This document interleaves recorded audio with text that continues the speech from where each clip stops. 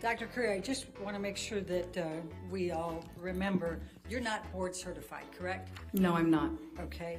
And you've been licensed for how long? I've been licensed for 10 years. Okay.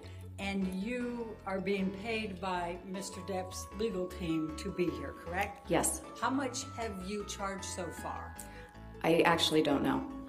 Over 100,000? I truly don't know. I don't do my own books. Over 200,000? I don't know. Over 300,000? That would be way too much, but I do not know. Okay.